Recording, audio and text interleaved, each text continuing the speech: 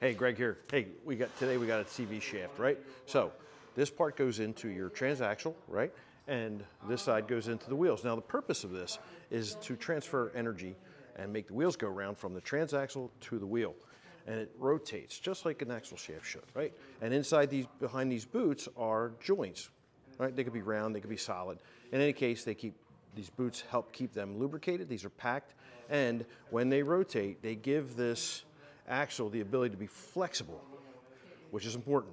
Now, when you can't be flexible and they start to deteriorate, you may hear a click, click, click, click, click as they rotate around just a little bit. You might get a wobble. You might get a vibration. In any case, they are going to be damaged. In this case here, we have one that is actually clicking on the outbound side. So this is what a CV shaft looks like. Very important to you driving the vehicle because, like I said, it takes energy from the transaxle to the wheel and it rotates.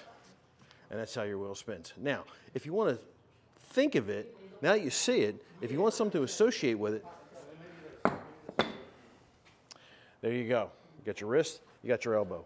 Your wrist does this, your elbow does that. Together, they can go round and round any which way. And as we get older too, we might find a little bit of arthritis to cause a little bit of clicking sound here, tennis elbow, get a clicking here, a little soreness. Okay, now, you can't go out and get a new forearm and an elbow and a wrist, but you can get a CV shaft replaced.